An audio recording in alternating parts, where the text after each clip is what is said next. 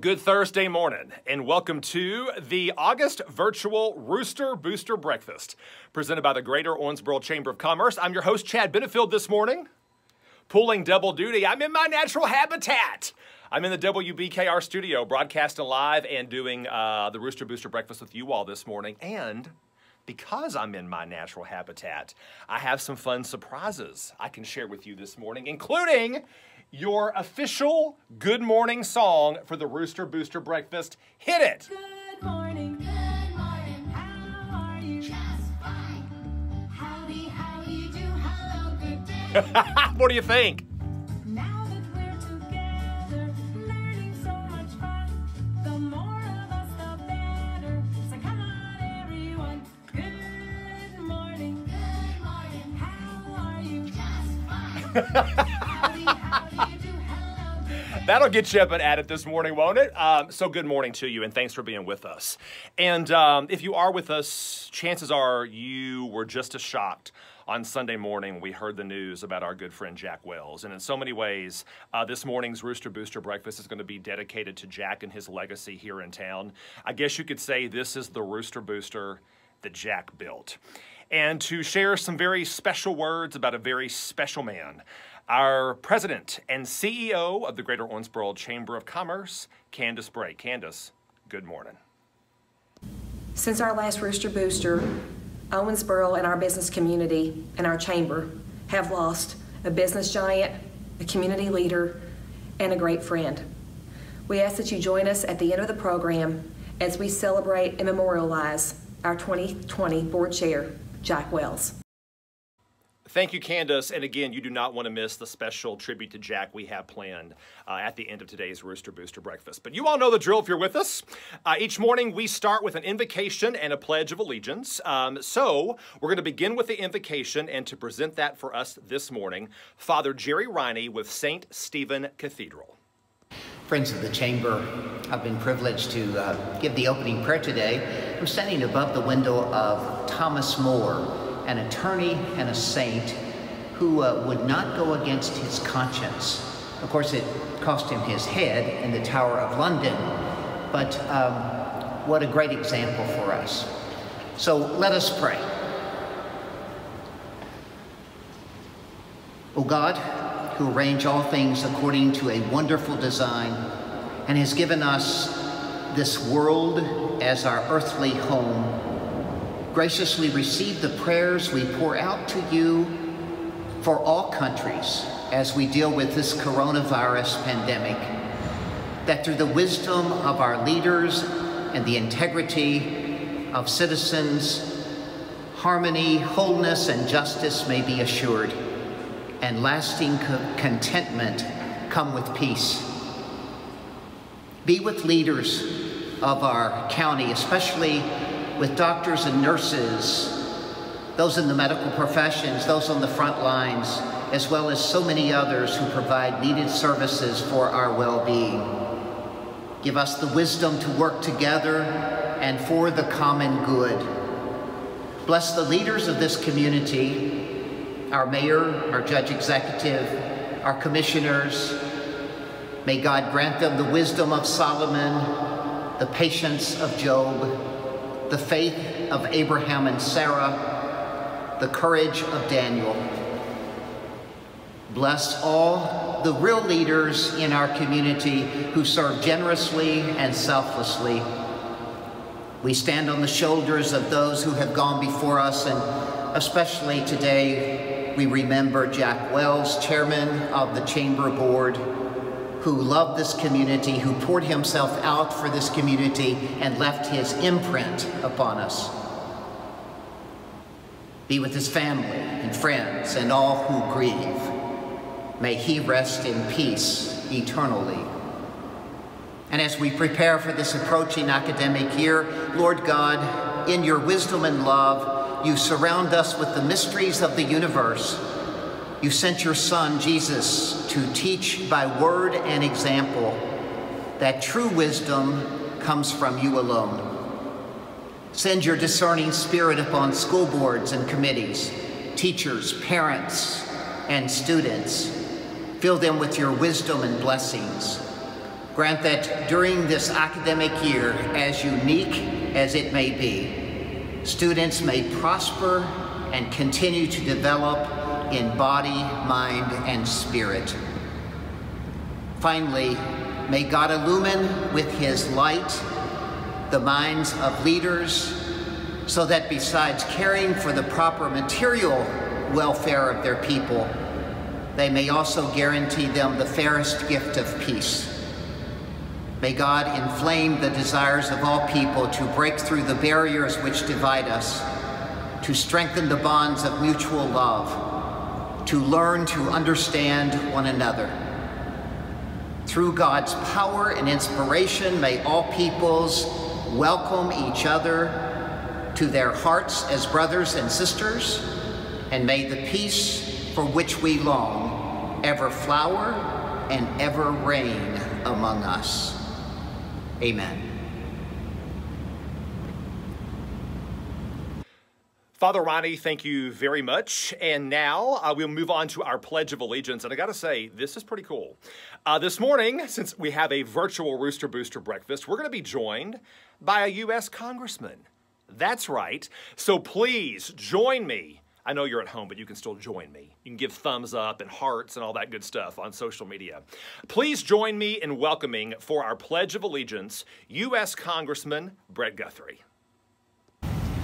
Please join me for the Pledge of Allegiance. I pledge allegiance to the flag of the United States of America and to the republic for which it stands, one nation, under God, indivisible, with liberty and justice for all. Congressman Guthrie, thank you so much for being with us this morning here in our virtual Rooster Booster breakfast for August. And if you were just joining us on social media this morning, we want to thank you for being with us as well. And right now, it's the time in our program where we get to do something really, really cool. We get to give some recognition to our brand new chamber members. And if you are one of those brand new chamber members, we want to say welcome. First of all, you're going to love the Rooster Booster breakfast, whether it's virtual or whether it's in person. You're going to love the perks that you get with being a chamber member. And honestly, since I'm in the WBKR studio this morning, I can just tell you right now, it's going to be good times.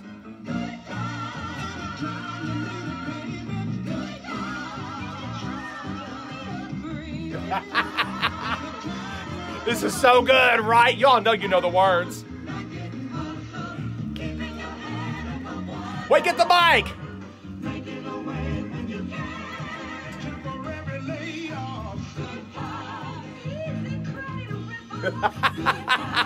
Wait for the big ending. The ending is the way to go. Hold on. New members, this is for you. Come on!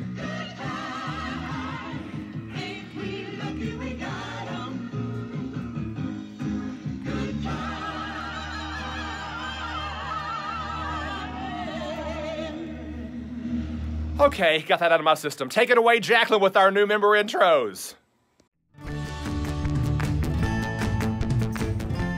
Blue Line Entertainment has mastered the entertainment industry in the tri-state area for over 25 years.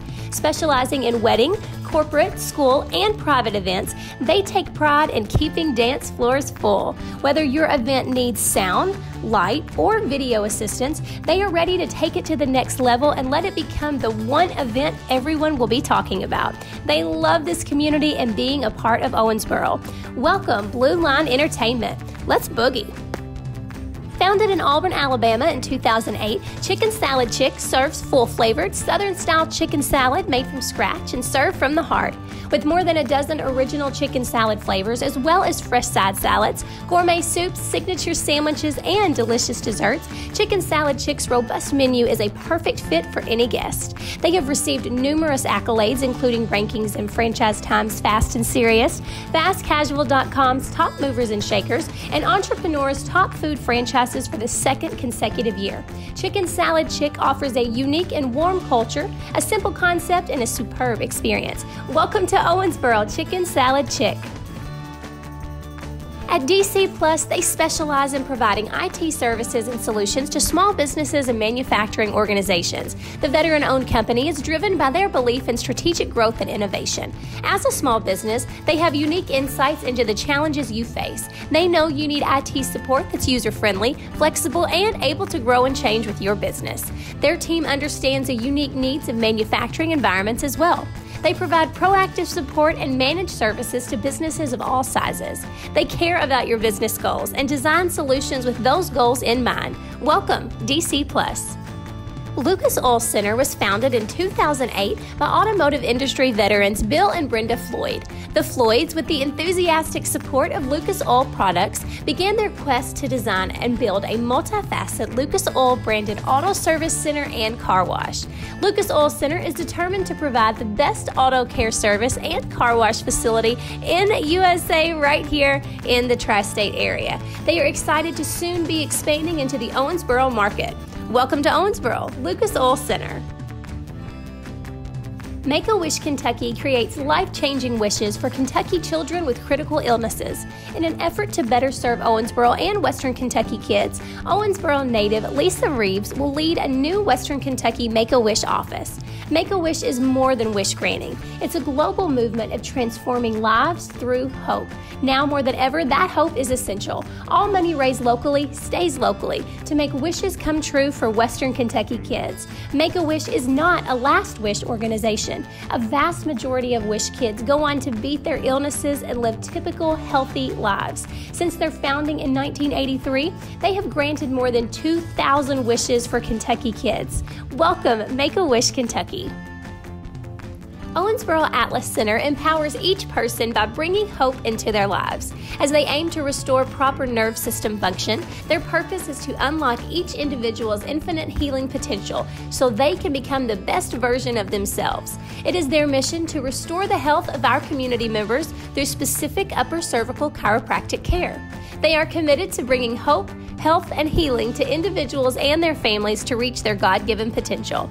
Welcome, Owensboro Atlas Center. Premier Medical Group is a physician-owned practice that can trace its origin to 1950. They provide comprehensive inpatient and outpatient primary care to adult patients in Owensboro and surrounding counties.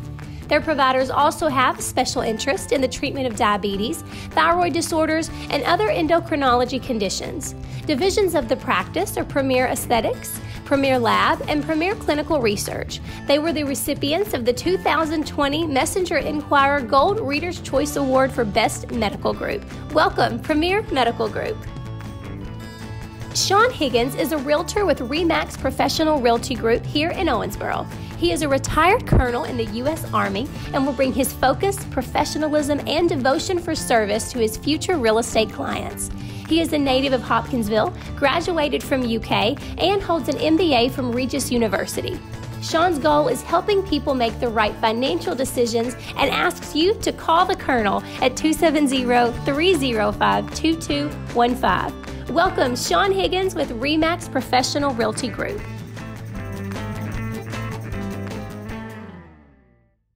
Jacqueline, thank you very much. And to all of our new members, thank you and welcome aboard to the Greater Owensboro Chamber of Commerce. Okay, it is time to introduce you all to our breakfast sponsor. And yes, what's that I see over my shoulder? What is that I see? Well, my friends, that is the official website of our breakfast sponsor this morning. Yes, indeed. That is the official website of the Greater Owensboro Realtor Association. So thank you all very much for sponsoring our August Rooster Booster Breakfast. And again, we know, our Rooster Boosters the last few months because of COVID-19 have been very, non-traditional. But the cool part about it is we can still all get together on social media and celebrate this community and all of our small and local and large businesses in it. So thanks for being with us. And thanks to the Greater Owensboro Realtor Association for sponsoring the breakfast. And now, a word from our breakfast sponsors.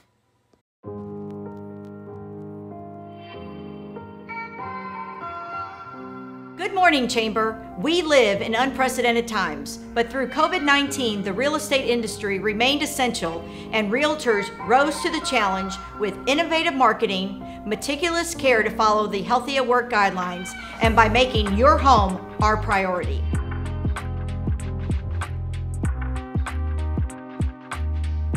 Realtors are not just real estate agents. All agents go through a process of education and licensure, but realtors go above and beyond. Realtors abide by a code of ethics that commits us to ethical standards beyond what the law requires, including commitments to competency, fairness, and high integrity. The very first article of the Code of Ethics pledge us to protect and promote the interest of our client. So as a realtor, we go through the licensing courses to become a licensed real estate agent so we can sell real estate. And becoming the realtor part of it, you can be a real estate agent. There's a difference between a real estate agent and a realtor. A realtor is held to a code of ethics, and we could get in a lot of trouble if we don't do things right and care about our clients and our customers and just do the right thing.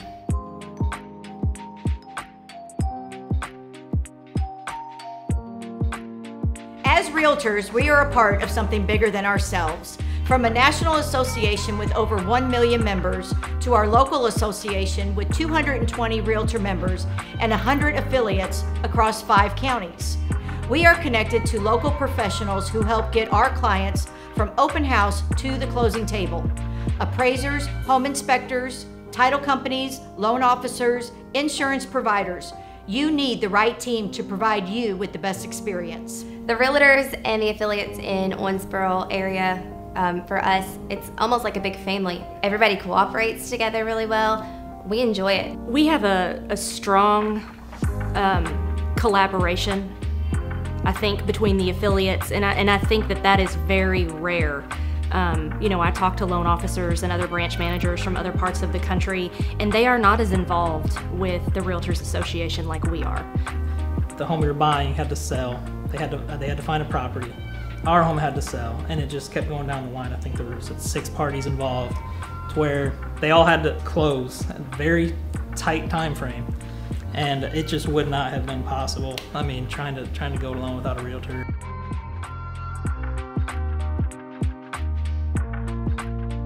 The most popular question we get is, how's the market?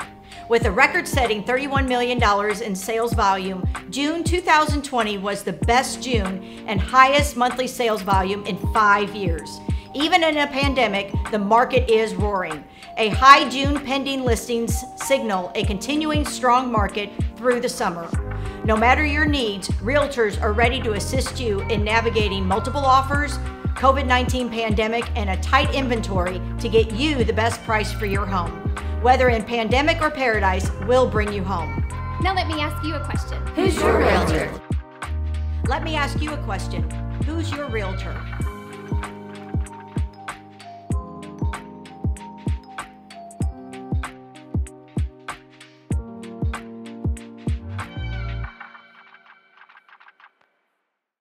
So again, a huge shout out to the Greater Owensboro Realtor Association for being our August Rooster Booster breakfast sponsor. Thank you, thank you, thank you.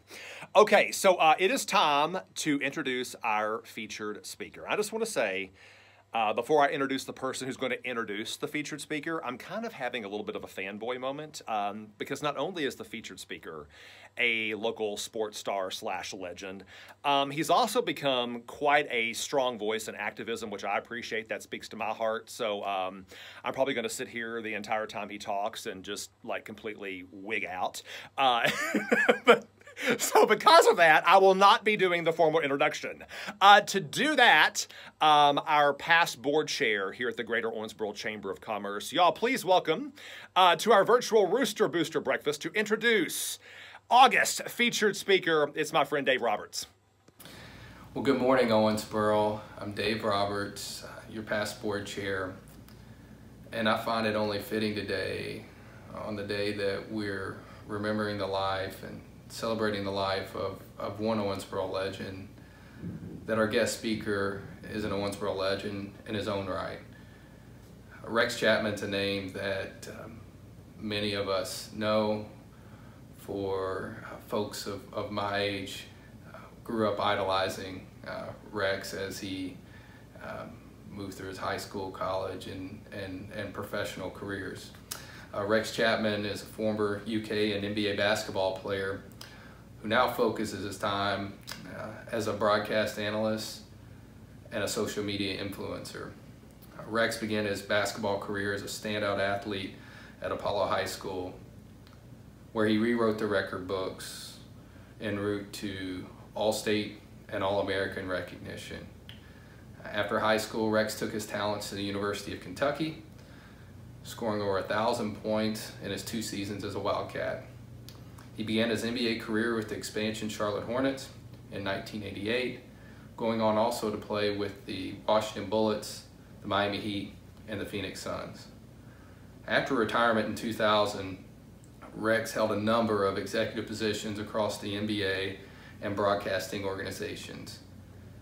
He currently hosts the UK pregame show before every Wildcat basketball games on the UK radio network and keeps his nearly 1 million Twitter followers engaged with his growing media presence. Ladies and gentlemen, please offer a warm Rooster Booster welcome to Rex Chapman. Thank you, Dave, so much, and good morning, everyone. Welcome to Rooster Booster. We are so excited for this morning. I know what you're thinking, like, man, Rex has changed. Don't worry, he's here. He's with us. Rex, good morning. Thank you so much for joining us. We appreciate you being here. Thank you for having me. I love my city of Owensboro. My goodness, what great memories.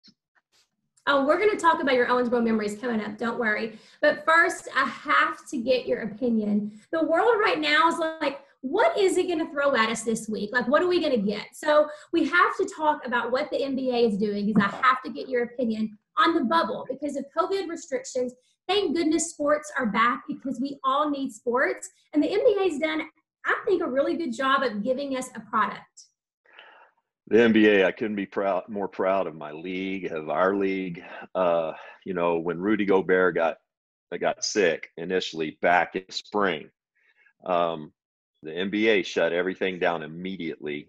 And as you saw, the rest of the country sort of followed suit. And now, you know, this is our 3rd week in a row of 0 guys testing positive for COVID while inside the bubble. I couldn't be more proud. And then on top of it, the product. I was worried about how it was look, you know, without fans there. But I got to tell you, it's just to have the squeaking of the shoes on and the announcers in the background has just been music in my ears. I knew I missed it, but man, it's good to have basketball back. You know, one thing I loved about the NBA coming back was the players' attitudes about having an option to be able to get out there and to work, to be able to play. And a couple people had asked the guys, like, is this championship going to mean any less? Should there be an asterisk? And everybody was like, are you kidding? Do you know how hard it's going to be to win this championship? And I think that has a message there. I think there is too. And, you know, you really don't know what you have until it's gone. And I know even as professional athletes, you get spoiled and you like, I got to go to practice today. I think, but for a lot of Americans right now, I have friends, you know, I've retired at 32 and I knew what it was like to all of a sudden have nothing to do and no purpose. I hadn't prepared for it. Everybody in the country's kind of gotten a jolt of what instant retirement is like. And I know for a lot of my buddies, it's really been hard. So it's kind of be careful what you wish for. I know for our players, I'm envious of those guys right now. It's like going to 2 months of summer basketball camp, locked down, and where all you're there to do is play basketball. I know they're going to miss family, kids, and birthdays, and there's a big sacrifice going on, but it's the greatest job in the world. It really is. You know, you got your summers off, you can play golf, basketball. I highly recommend it. So speaking of, and we'll stay on it, basketball, late 80s, you played in the NBA for 12, 13 years. You've done a lot of different roles in the administrative aspect of the NBA as a broadcaster. You've been able to watch basketball and be right there. What's it like to be able to watch the game of basketball evolve literally right before your eyes? I mean, you're seeing the whole game change. What's that like? Yeah, it's pretty neat. You know, we all tend to it's kind of the whole get off my lawn thing you get as you're an older person. We all tend to think our era is the best and the toughest and the most noble. Nah, come on. I was 6'3", 185 pounds. I was built for today's NBA. not battling other 6'8", 220-pound two guards, which is what I went against most every night, in a different era where you could hold and grab, and it was a lot more physical. But man, what these guys can do anymore, we could all handle the ball some. These guys, the way they handle the basketball now, not only with their strong hand, but also with their weak hand, and the way they shoot it. I mean, if I drove to the basket 9 times out of 10, I'm going to finish with my right hand. The way these guys can finish with either hand, lay it off the glass, it's just a beautiful game. And the way they can shoot the three off the dribble is, I'll go out with my son sometimes, and he can do all that stuff. He's 27 now, but he can do all that stuff, and I'll try it, and I just kick it out of bounds every time. I don't.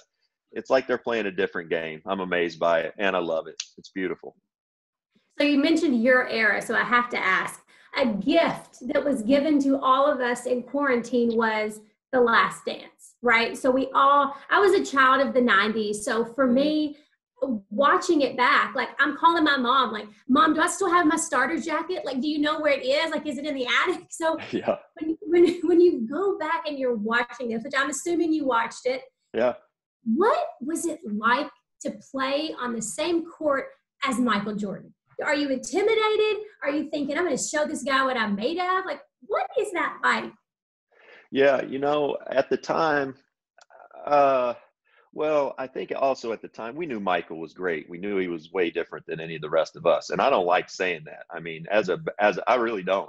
As a competitor, you don't like to tell anybody that, they're better than you are. Also at the time, he was 3 or 4 or 5 years older than I was. He's still, he hadn't won titles yet. So it was this building that you see. We knew he was different, and no, never scared. I always playing basketball, honest to goodness, in Owensboro, Kentucky, against the teams that we played against at OHS. They prepared me not only for those moments, but as a young person. There were 3 guys specifically, David Hogg, Marcus Robinson, and Avery Taylor, who played for OHS, who were every bit as good as I was as a 15-year-old. And I got to go to camp one summer when they didn't get to, and I got more exposure. Unfair. And we can talk about that later. But what I did know, those guys prepared me to go play outside the state. I wasn't going to go play in Philadelphia or New York and play against anybody any better than those 3 guys in my hometown, who I play against and play with in the summers on the same team. We play against each other in the high school team. It was awesome. Those guys helped, and those games against OHS, AHS, OHS, they served me so well. I mean, by the time I left Owensboro, I felt like I had played in so many pressure-packed situations in front of thousands of fans, and I had. So it's just something I'll always cherish. Let's talk about the building blocks, because we live in a time where we want it, and we want it now.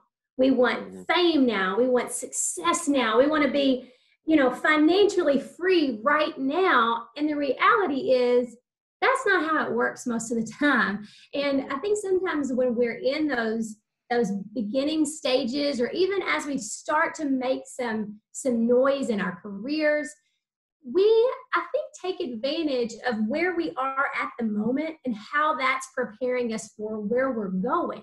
So how important is that? And you just talked about it, and for us, you've got the business community listening to you. You've got your hometown listening to you. How important are those building blocks of today for our future? Well, I mean, it's pretty basic, but if you're going to go to the gym and work out, and you're going to get on the bench press the very first day, and you put 100, whatever you put on there, however much weight, and you go try to do 20 reps of whatever it is, you'll fail miserably. It'll fall. You'll crush your chest. You'll be all bruised and battered. The reps and the work every single day, whatever you're doing. The reps are what gives you confidence. It's like you asking me, was I intimidated playing against Michael Jordan? No. Now, if I hadn't worked my whole life to be there, and I just woke up one morning and had to go out there and play against him, damn right, I'd probably be pretty intimidated. I had worked my whole life for it, and I knew I didn't skip any steps coming up in Owensboro, Kentucky. I started playing ball every day from the time I was 8 or 9. I was committed to it. Nobody coast to coast was going to have worked harder than I was going to work that day. And my friends, black and white, city and rural, in Owensboro, Kentucky, older than me, guys I played against, guys my dad coached, all those people contributed to helping me be tough enough and good enough to go on and play a game of basketball for a living. I mean, truly blessed. So I want to talk about your platform, because I think athletes, especially, your entire life you're on a platform. We love athletes. There is, some people want to be rock stars. Everybody wants to be a star athlete. So you've had a platform your entire life, and now it's a little different. So let's talk about Twitter for just a second. Mm-hmm. 900 and something thousand people are like, yes, Rex Chapman's my guy. I follow him. I follow you. I don't know. When I look at your posts, I'm like, am I going to laugh? Am I going to cry? Am I going to cringe? I don't know. But you have this incredible platform. And one thing, there's a lot of negative things about social media. But one thing that I like is that there's so much of that content that's relatable to other people. How important is that right now? It's hugely important. You know, I was an All-American high school, maybe arguably the best player in the country in high school. All-American in college, a lottery pick in the NBA. And a year out of playing in the NBA, I was, you know, had or not a year out, but it started a big time painkiller problem. And that went on for 14 years. In and out of rehab. I was in and out of rehab 3 times. Life is weird, and life is it's really hard. And, you know, I've had it good, and I've had it not so good. This life can get you down. And sometimes when you're down, just like right now, you know, people are scared. I'm scared.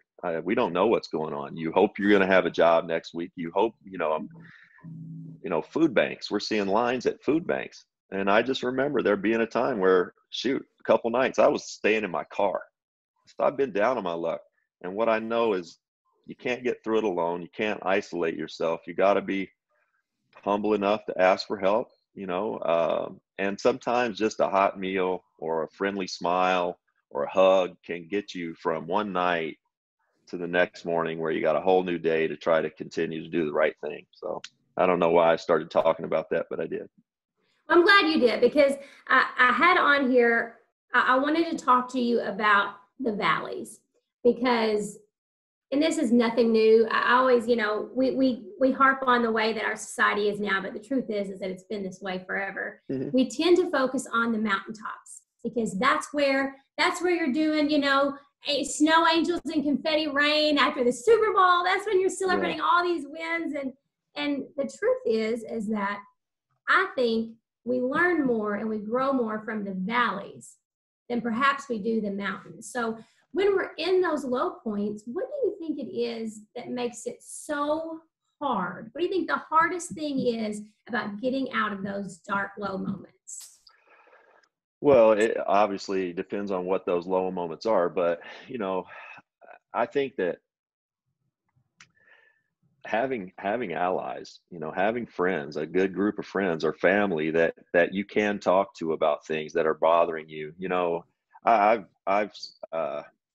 seen a therapist for 15, 20 years now, and that's really good for me. It's good for me to, you know, kind of air out some of the things that go on in this crazy head of mine. You know, from time to time, I can work myself into a bad mood like nobody's business, just wake up in a bad mood. And so that's stuff I've had to work on. And whether it's therapy or whether it's just a really good friend, ally, a spouse, or, I mean, life is hard. Life is weird. And man, you got to work at it every single day. It's like marriage. It's, you know, you don't get married and then, okay, we're married, we're not going to work on our relationship anymore. No, working on your relationship is every day. Working on your basketball game is every day. Working on your health is every day, mental and physical. So yeah, I think, you know, hey, I think more than anything, when you're feeling down, don't feel alone, man. There's a lot of people that are out there, and you never know what's going on in somebody's head. So you know, take a moment always to say hi and give a friendly smile, because you don't know, that may just get that person through the next day. So when you're talking about this, and one of the things that I think you can't help but love about you is how open you are, and how honest you are. And I think mental health is one of those things that has always had this stigma. And I think a lot of it is attached to an old mindset of, well, that's the way we do it, or that's the way things have always been done. We see that a lot. We see that a lot today when it comes to ways people do business and the way relationships are run, and social issues. How do we get over that mindset of this is how it's always been done, and let me see how we can do things differently? Yeah, you know, I'm glad you brought that up. Going back, I can think about, you know, and from the outside looking in, if every people who knew me, you know, who might be watching this from way back when, if you saw me from age, you know, 15 to 20 or 30, you go, oh man, what a perfect life, just money and kids and playing ball, and I can tell you, and my friends can tell you there, Jeff Sanford knows, I always struggle with my head. You know, I quit our high school basketball team. I was the best player in the state going to Kentucky, and I quit our basketball team.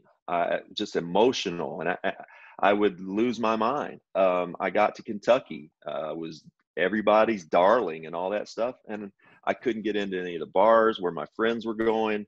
I was too young. If I got in, they would let other underage guys on the team in, but if they let me in, they would be like, nah, if we let you in, the cops are going to come and we'll get in trouble. And then at that point, I found myself sleeping a lot in college. I either, because I couldn't really go out. And so I was either playing basketball, practice, or sleeping and chasing some girls. Okay, you got me. But that's very true though. That was also, you know, me just trying to escape my mind and trying to fight off my depression. And so I fought with that for years and years. And it's not, you know, I think that used to be a really unpopular thing to say. Really unpopular to say out loud, and especially if you were a white male growing up in the South, not popular. Guess what? We all have it to a degree. We don't all have it. Some of us do have it.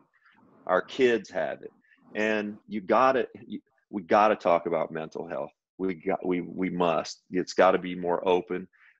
But think about it. What it took for me to open up and talk about it is crashing and burning, to where I could be so vulnerable.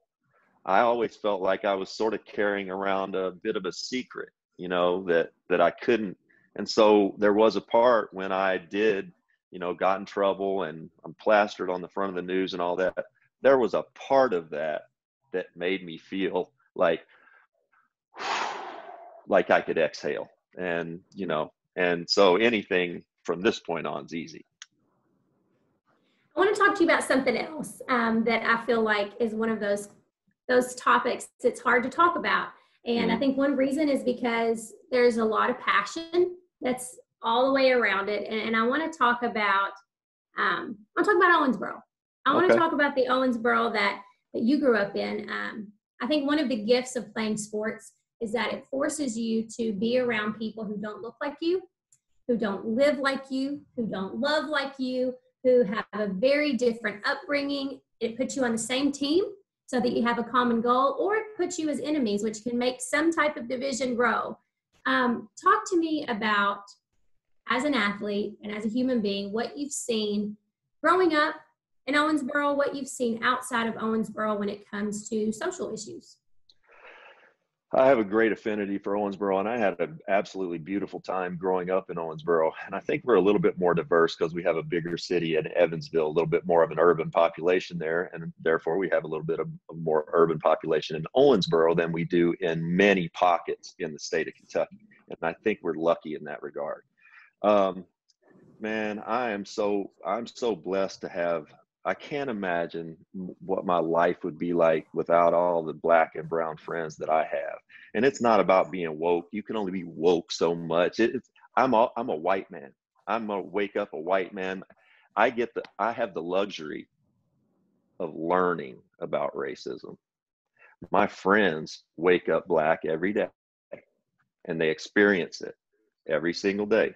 You know, we got to teach. We need to teach history a little different in Kentucky. When I was growing up, second or third grade, you learn about slavery. I remember learning about it and looking around the room like, did you guys just hear what they said? And in a week, we were on to another chapter, and that was it. No, it's got to be taught with context. When slavery ended, we didn't give slaves men, grown women. First of all, we didn't teach them how to read. We hadn't taught them. So we've got a 90-yard head start in a 100-yard race, and they're playing catch up, man. So now that I've gotten that out of the way, me growing up in Owensboro, I've already, and I talked with some other people today a little bit about this. My dad was a basketball coach there in Owensboro, but before that, he was a young man growing up in Davis County, went to Davis County High, was a terrific basketball player. His best friends from in the city, predominantly black athlete, predominantly sports were predominantly black at OHS at the time. Also, Charlie Taylor, one of my dad's good friends, Marshall Stewart. These guys, they grew up with my dad when he was a teenager. So by the time, and they all went off to play college ball and stuff. And then they all settled in Owensboro. So now I've got built-in friends. His friends have kids my age, Avery Taylor, Chucky Taylor. So I would be dropped off, you know, and 5, 6, 7 years old, down on Fifth Street. And I would hang out there for the weekend. And I would see what it was like in a 4-bedroom house where I lived. And when I would go to Fifth Street and some of my friends had 2 rooms in the whole place, no heat or no air conditioning, 7, 8 people, maybe 3 meals a day, maybe not. People were making me get my grades. You know, some of my friends, their families literally, you know, working night shifts. Mom, you know, maybe not working at all, maybe not doing well at all. So I had a lot of advantages that I know. And I want to say this too. These guys, I've already said, these guys helped prepare me for, you know, going on athletically. But I go back to a point where I was about 15. And, you know, my guys, Jeff Sanford and Greg Vaughn and all the guys I played with at Apollo, this was the summertime. And I played with my guys from OHS in the summertime. I would play with those guys on our AAU team. We torched everybody. We won the state. We were like 3rd in the nation.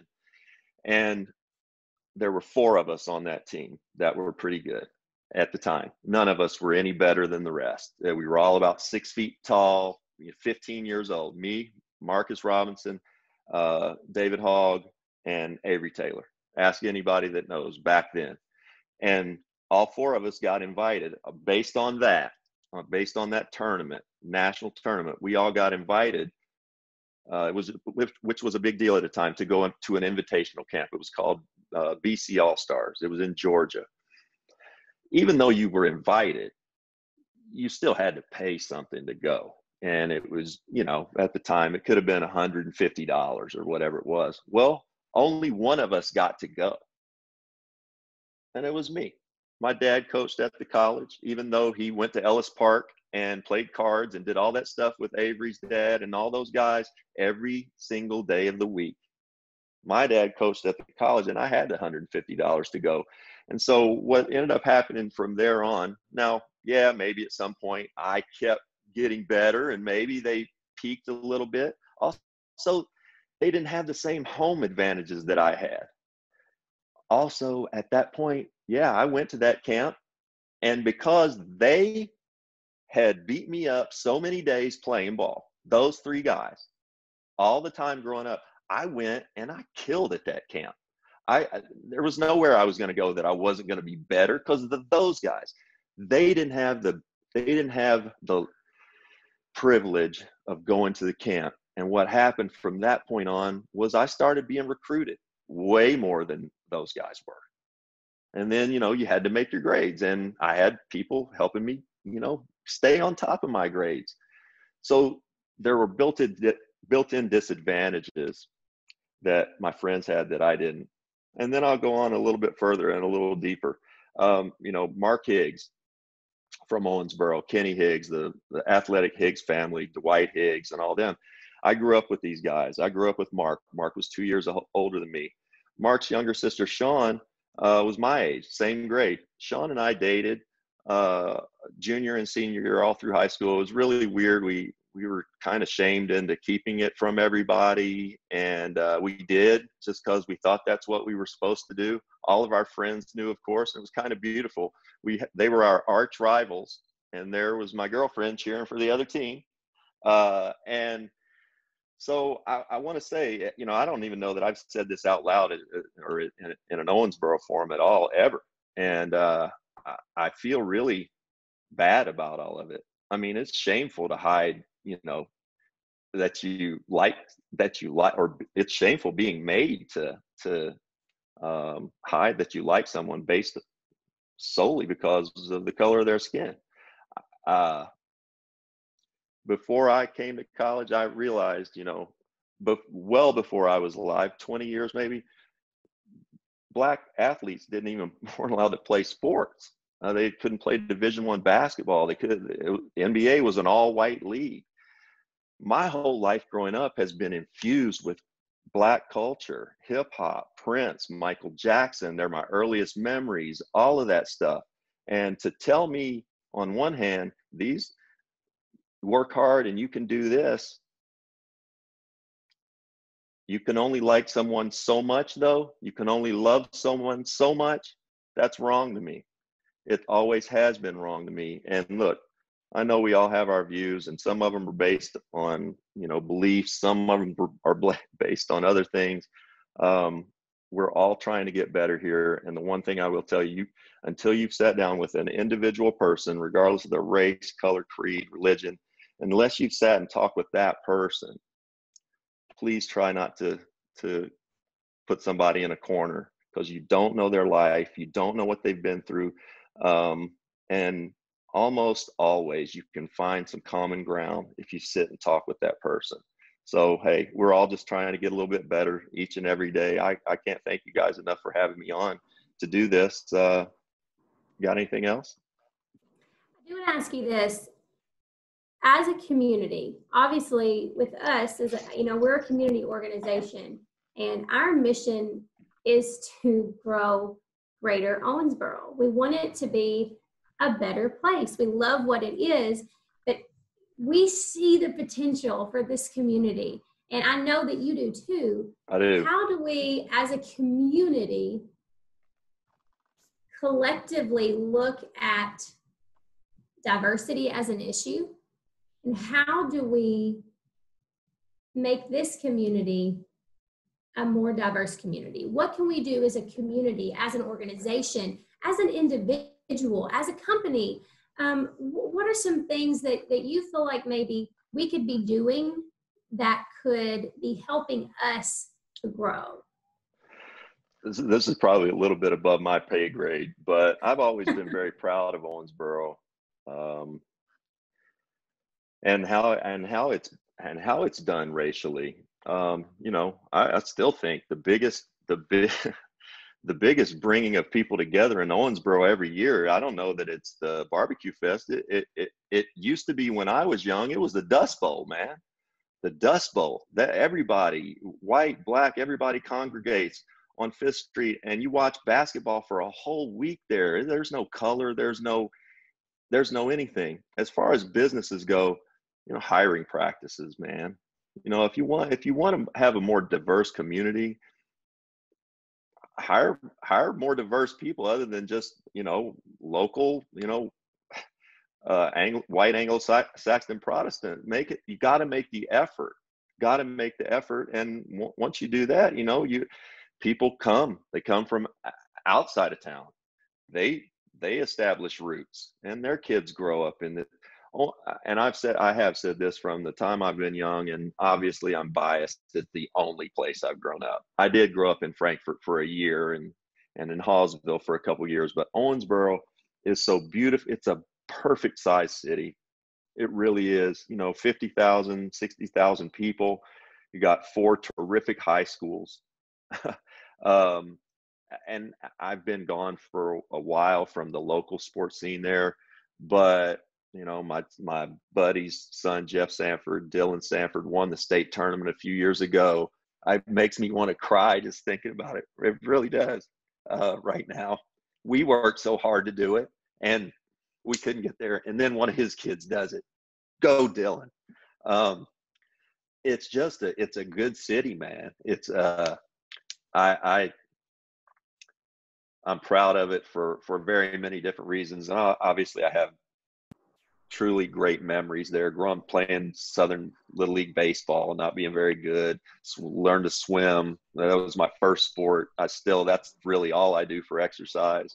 But I love Owensboro, and I just think you got to continue dialogue. And the Black Lives Matter and what we're going through with the civil unrest right now, don't let it fade. This is what happens. I've been around long enough. People get upset, and then it's like the pandemic. It's not over just because you're over talking about it. This is like horse racing. This is not a sprint race. This is a route race. And you better have some endurance for the pandemic. You better have some endurance for what's going on socially, because I think this is a period of time that I think we're all going to look back on and I hope be very proud of. Rex, thank you so much for your time. Thank you for your honesty. And thank you for continuing to be an active community member, no matter where you park your car at night. We appreciate you. We appreciate what you're doing. Thank you for sharing your story. And Owensboro loves you. You're always welcome to come home. And we really appreciate you. Thanks so much. Owensboro Owensboro's in me, the borough. I love it. Thank you, guys. Thanks, Rex. I admit it, I had a fanboy moment. I know some of you all had fangirl and fanboy moments too. You were supposed to. Rex Chapman, thank you for being with us this morning here at the virtual Rooster Booster Breakfast for August with the Greater Owensboro Chamber of Commerce. We appreciate the words, appreciate the message, and appreciate your presence. So thank you. Okay. Thank you for being with us today. And of course, we look forward to the September edition of Rooster Booster. But before we let you go, there's just no more fitting a way to end today's virtual session than to pay tribute to Jack Wells. Mentioned very early on in today's Rooster Booster that in so many ways, because of the news that broke on Sunday with Jack's passing at the age of 65, that really, this is the Rooster Booster. This is the edition that Jack built. So before we go this morning, we're going to do what has to be done to a man who has been just instrumental into the development of Owensboro. We're going to pay tribute to our dear friend and yours, Jack Wells.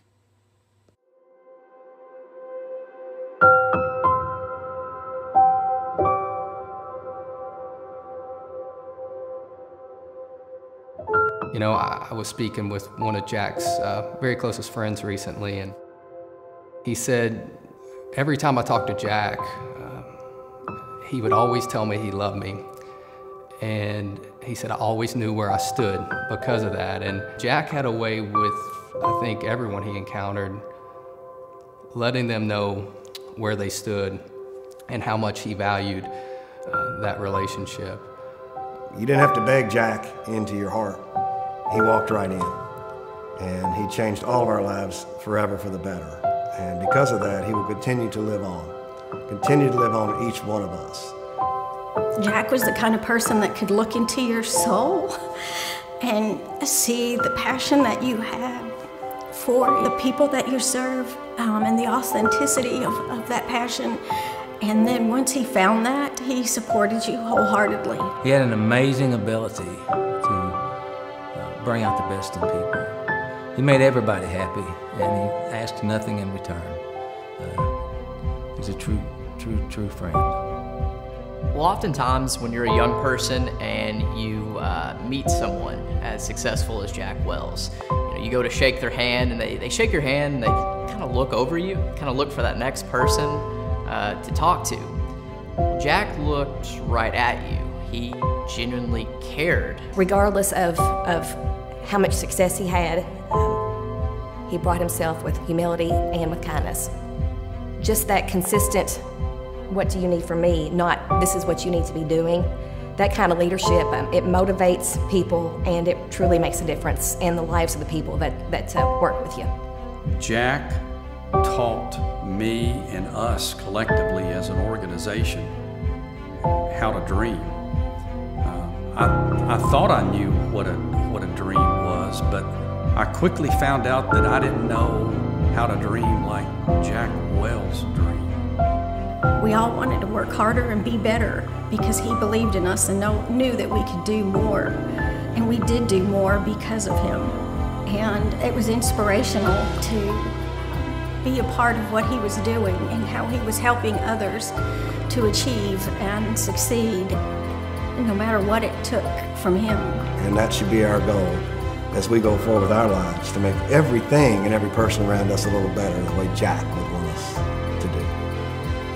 I'll be forever, ever indebted in my love for Jack, in teaching me how to dream big, and how to make my dreams come true. Thank you, Jack. I love you like a brother. If I had to tell Jack one thing right now, I'd just say, Jack, we miss you, and you made a lasting impact on our community. And for this next generation coming up, we're going to try to do what you did, and that was encourage people and really give back to our hometown. We miss you already, Jack. We love you. I hope you know where you stand with us. Rest easy, my friend.